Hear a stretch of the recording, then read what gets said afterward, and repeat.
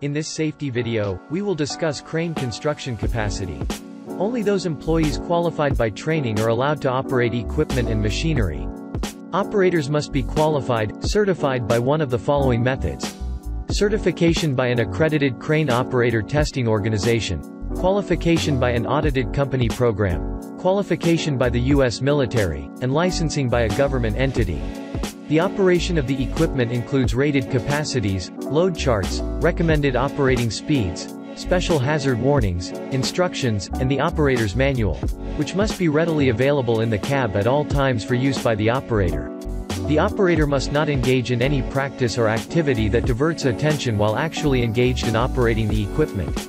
The operator may not leave the controls while the load is suspended, except when the operator remains adjacent to the equipment and is not engaged in any other duties.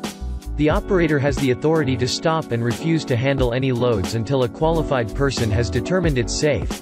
The 8D director must understand the assembly process as well as disassembly procedures. Prior to starting the project, ensure that the crew members have a thorough understanding.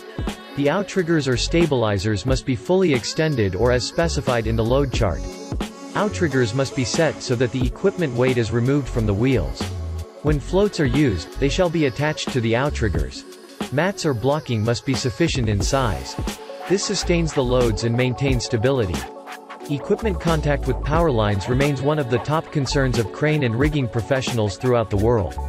The use of fall protection equipment must be used for employees who are on a walking or working surface with an unprotected side or edge more than 6 feet above a lower level. When working near power lines, if any part of the equipment is operated up to the equipment's maximum working radius in the work zone could get closer than 20 feet to a power line.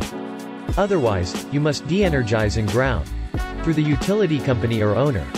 Where equipment is out of service, a tag must be placed in the cab stating that the equipment is not to be used. The work zone must be identified by defining the work zone as the area 360 degrees around the equipment. Barricades or caution lines must be used to prevent employees from entering the fall zone, which is considered the area directly beneath the load. Safety devices are required on all equipment included. Crane level indicator, boom stops, jib stops. Equipment with foot pedal brakes must have locks. Hydraulic outrigger jacks and hydraulic stabilizer jacks must have an integral holding device and check valve. Equipment on rails must have rail clamps and rail stops and a horn. Equipment that has had modifications, or adjustments that affect the safe operation of the equipment must be inspected by a qualified person prior to initial use. Signals to operators must use the hand, voice, or audible method. And a direct line of sight.